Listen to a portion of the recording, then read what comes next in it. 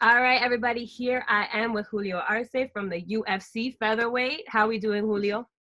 I'm doing great. How about yourself? I'm chilling, trying to stay healthy, trying to survive, basically, the necessities. How has coronavirus been treating you? I mean, thankfully, we're all healthy right now. Just been staying inside, just following protocol the way it has to be done. Um, been inside for like almost about 2 months now. So, doing what I can during these times. But, look, of course, there's the things that you like, the negative, but there's also so many good things that come from it. So overall, doing really good. That's good. Good to hear. Sounds like you're doing better than me. I'm struggling a little bit, depending on the day. Luckily, the weather is nice today. So, I know you're in Queens, right? Yep. And New York, obviously, everyone knows, has been hit really, really bad. So have you been able to train at all, or what have you been doing? I've been training at home. So doing whatever I can, to get my workouts in. So one of the good things about this is like I'm sharpening two major tool sets as I'm stuck inside, because I don't have access to a lot of things here, and I can only do so much from my home. So the great thing is, the most important is like just the mental aspect of it, and it's because I'm viewing this like a test, Right. like a test of just patience, a test of kind of like, willpower. See, like, okay, either this I break, or I beat this thing. No. And so it's been a lot of that, and just trying to keep, you're trying to keep it together. Everyone's going through it. They're on the same boat. You get stressed. You got bills. You got this. You got that. So you're just like, you're trying not to lose your cool through this whole thing. So it's definitely just like a big mental test for everybody. So for me, that's what I take it as. The other thing is I'm working on, sharpening, just my basics even more. So like the way I see it is kind of like, I only have access to these two things. So I'm kind of just getting them to a level where they won't be, they can't be matched. So it's, taking a lot of good things from it. No, definitely. I feel like that's all you really can do now. Maybe, sharpen those tools, maybe stretch, get a little more flexibility. But there you go. Being in New York, there's not much you can do. So with that being said, like, how would you feel? Like, would you take a fight right now? You see the cards going up May 9th, 16th, 19th. Would you feel comfortable saying yes to a fight? Not at all. I mean, no training partners, limited training. It's like, and I think, look, the people that took the fights, awesome. They're gonna get to fight May 9th. They do what they have to do, but I'm not gonna rush into that first wave like some are doing, because we don't know this. Like, well, what's gonna be the end result of this? How is it gonna really go down? People getting tested, people are being quarantined. Like, what's really gonna happen? Like with like, are people gonna really have good training camps? You might see a lot of first round finishes, because I don't think everyone will have their normal training camp. But like I'm not gonna rush to it. I want to have a proper training camp if I'm gonna go into a fight, especially like I'm putting my body on the line like that. And where I'm located, it's like where we're at. Since it's such high risk, I'm not gonna put myself and the people that I love in danger, and my teammates in danger. Like whether I said, thankfully, been super healthy, feel great. But even like this, nobody knows if they have it or not. Like I could be feeling like this and still have it. So I'm not gonna run that risk. I'm willing to wait. Been doing it for now 2 months. Right. I can wait a little longer. How's the Tiger Showman's team doing throughout? Well, everyone is doing good. Like I said, they're trying to find their way to train. It's a little difficult, because since like, we all train in our main location, Elmwood Park, New Jersey. It's like our headquarters. But then, like, because we're all, some of us live in Jersey, some of us live in New York, someone lives in Pennsylvania. So it's like, we're all meeting there. But since one of our teammates ended up having, get a Lyme, and he ended up getting, COVID, it's like, right. Like, we're not going to risk that. So I'm like, nah, that's like, look, I'd rather wait. Like, I'll we'll do other things, but only when like we're all for sure know that we're all healthy, we're all good to go, then we'll do that. There's no rush in this right now. No, definitely. Because in reality, I keep telling her, this whole thing is just one big mind fuck in itself. Mm-hmm. So To say the least. Yeah, so it's like, I'm like, you know what? It's like, knock on wood, been good. It's like, and I'm not gonna rush to then all of a sudden next, I'm sick, or somebody else, I expose somebody to this because I decided to rush. Nope, not doing it. It's definitely not worth it, especially like you said, like we've never been through one of these. It's a mind fuck. We've never been through a pandemic before. The whole world is kind of down. I mean, I did read this morning, I think that for those who are fighting, they're going to test the fighters and their team before they head to Jacksonville, and then once they're in Florida, once again they're going to test them to make sure. But I mean, hopefully they tested them already, because they put in these names on the cards, and who knows, How much would it suck if you showed up and the next thing you know, it's like you get there, they test you, and you're like, I'm gonna have to scratch you. Right? Oh my God. And then you're at that, you're there. The thing is, you're there, you're at that event, and then you have it, and it's like I said, you don't know. So right. We might see people there, we might see the card fall through, but right. I rather wait and see how this whole thing's panning out before I do anything. Okay, so what if Fight Island does come to be? I mean, they say it is happening, right? Mm-hmm. I know you're not down to fight in Florida. We said that's a no-go. But what about Fight Island? How do you feel about fighting out there? Fight Island does sound very interesting. Like, I mean, just like the fact that the idea of it, you're just like, yeah, we're gonna build we have an island, and we're building everything out just so people can fight in it. You're just like, that's like some shit out of a movie. No, that's crazy for sure. Yeah. So it's interesting, but look, I'd be down for Fight Island after this thing clears. Right. But like the idea of it, it's interesting because it's like, huh. I was like, all right, just like you're building like a coliseum pretty much, and you're just gonna be like, all right, guys, I'm gonna fight now. Right. You'll be by the beach. Yeah. Weather. I could see them maybe opening it to the public later if it happens. Making it a little what do you call it? Yeah. Amusement park. Why not? Yeah. UFC fight. There is definitely money to be made there. It's just the opportunities are endless for it, and I'm sure like I mean, think about it this way. Even for like major the major boxing fights, like the Anthony Joshua versus Ruiz, right. They built a stadium for them in Abu Dhabi. It's like just for the event. So it's like, it's pretty cool. And then they packed it out. Imagine just like how many people want to be the first ones to experience, Fight Island. As long as it's not like Fire Island. Right. Then you got a whole different thing. Yeah. And those names Fire Festival. That's what I'm talking about. Word. Yeah, no. And the names are a little close for comfort. Fight Island, Fire Festival. Get me a little nervous thinking about it. But I mean, definitely it has potential. I know Dana was saying that, fighters could have a full camp out there. So like, let's say if they told you like, hey, we want you to fight in July, come through to Fight Island, have your camp. What are you going to say? I would have to decline. I'm like I can't, because look, unless you're like a big time fighter and you're making like ridiculous amount of money, you're kind of good. But other fighters, they have technically we have two jobs. Like for me, like I have my, my martial arts school in Bayside, Queens, and I'm teaching there, and like my students are a priority. And right now, for us to be able to stay in business, we opened up like Zoom classes and just, teaching through Zoom. And so it's like we have a full schedule. So I can't just up and leave that for a month, because then that suffers. And let's say Fight Island doesn't really happen. It's like, right. Shit. It's like, what am I doing?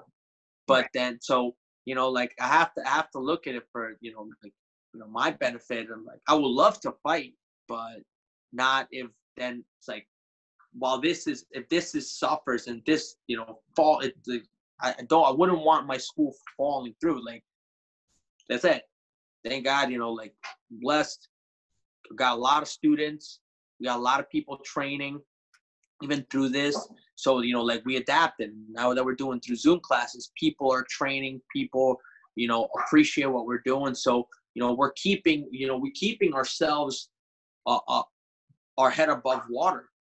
And so, you know, and like I know for other fighters is, you know, financially for them it could be tough because they might have a side job that now they no longer have. Yeah. And they don't have the money to be able to pay for a fight for a full camp. You know, there's certain things, and so it sucks. You know, like everyone's situation is different.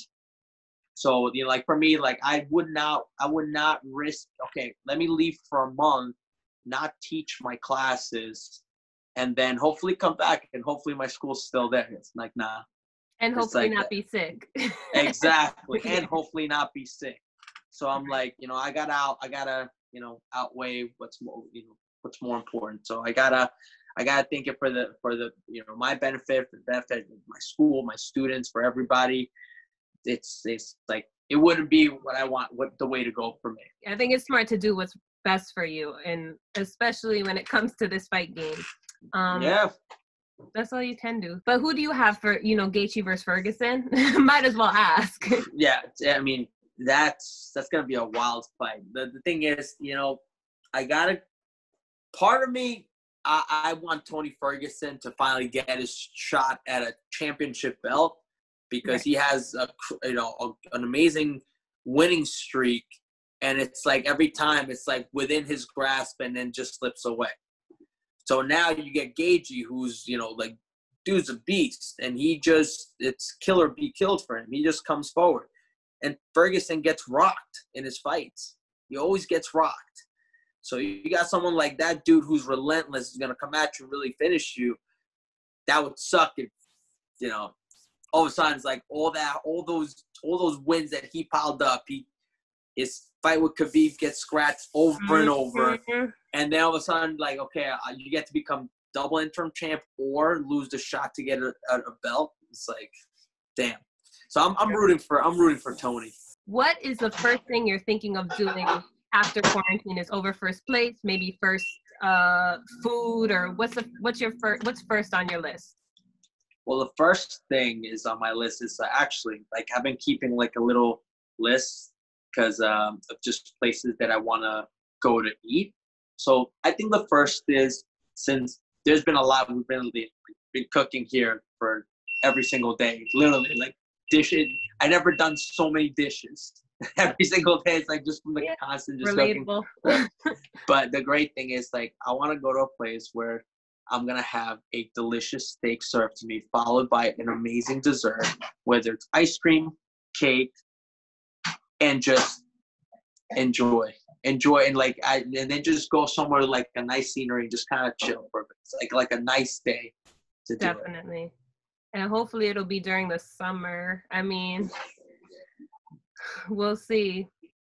So we know, you rep Colombia. Where's your favorite place to get some Colombian eats?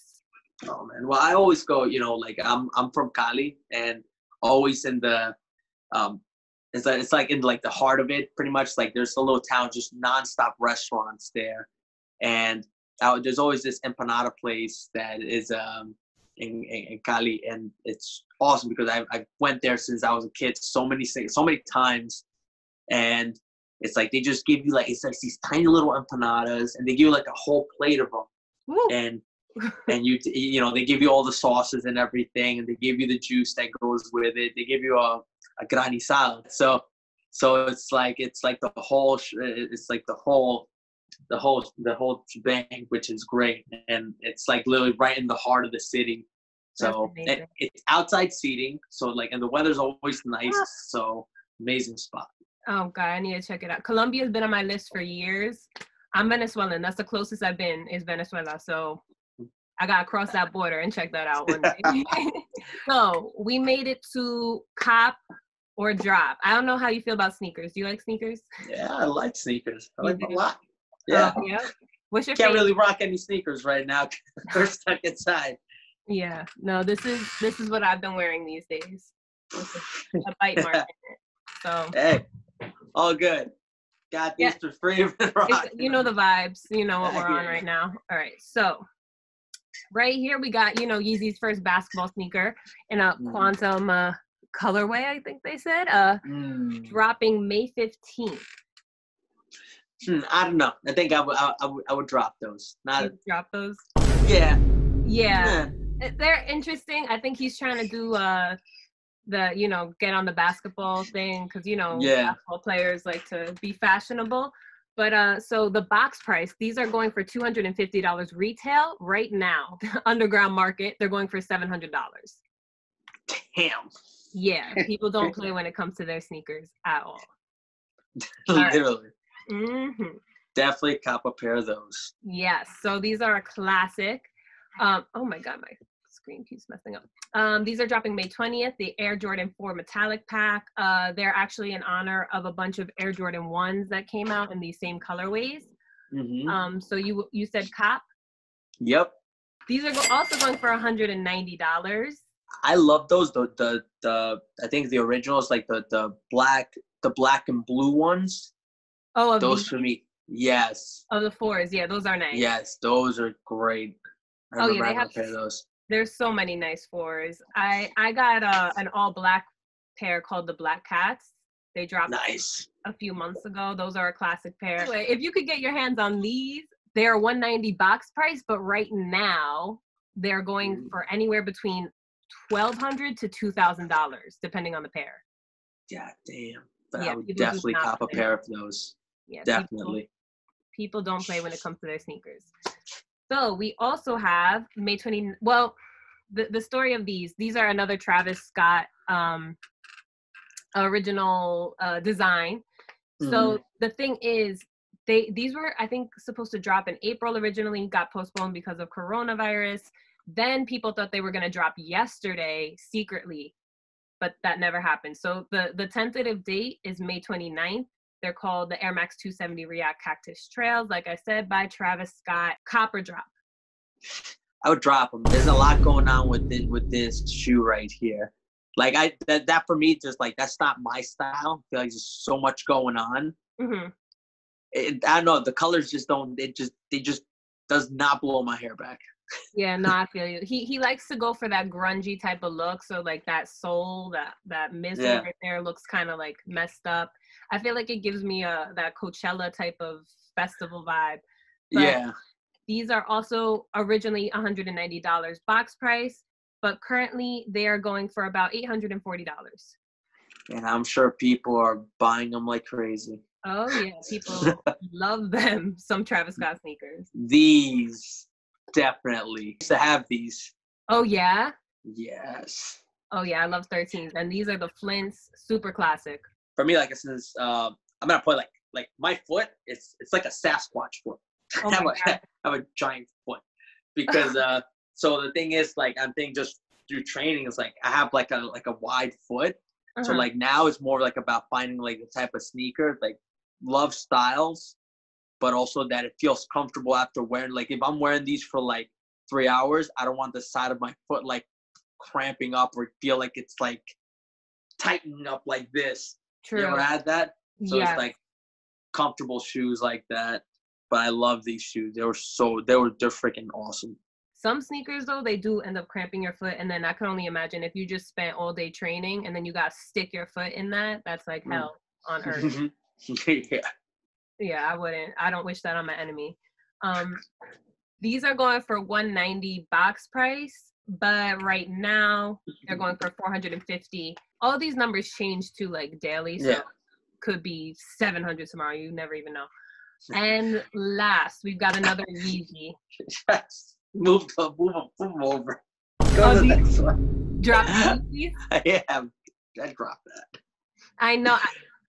I know. And the crazy part with Yeezys is they're like so expensive to begin with. I don't understand that, but they're comfy. These actually, I hate to say it, but these are comfortable. That's the one thing. It feels like walking in slippers, kind of. Yeah, it's just like I don't know. Maybe those are just not for me. Yeah, yeah, I think Kanye, he like all his designs are super basic and kind of like it looks like you're wearing a sack on your foot with a Yeah. rubber sole. Yeah. But people buy them, man, and these are going for $220, and they're going for $575, and they release at the end of this month. Jesus. Yeah, so that man knows what he's doing. I don't know how he does it, but He does. it's like literally the same exact sneaker, different colorway. But I mean, I think he just hit $1 billion, or he's a billionaire on Forbes, so he's doing something right. He is. It's his. You know, he grew his brand. He's at that point. He's like, I can make anything. I can make shirts with holes in them, like literally. A bunch, and it'll sell. So right. That's like, hey, he's doing it. Can't blame him. If you had to create your own brand, what would it be? Like, is there anything that you would give to the world? When you put it on, when you put someone on the spot like that, you're just like, I feel like I have so many ideas, but I can't make my mind up. If I have to pick one, I can't pick one right now. Or it's all right. We'll come back to that at a later date. Next time we'll have it ready. But anyway, I just want to say thank you so much for taking the time to sit down with me and chat. Anything you want to promote or throw out there to the public? No, just everyone can follow me. You guys can follow me on Instagram. I'm Julio Arce89, and just keep on the journey. Hopefully, by towards the end of summer, when things clear up and we're all ready to go, I'll be fighting again. So just stay on the lookout, and shout out to everybody who's in my corner, everyone from my team, everyone who's just been like a part of this journey. So I thank everybody.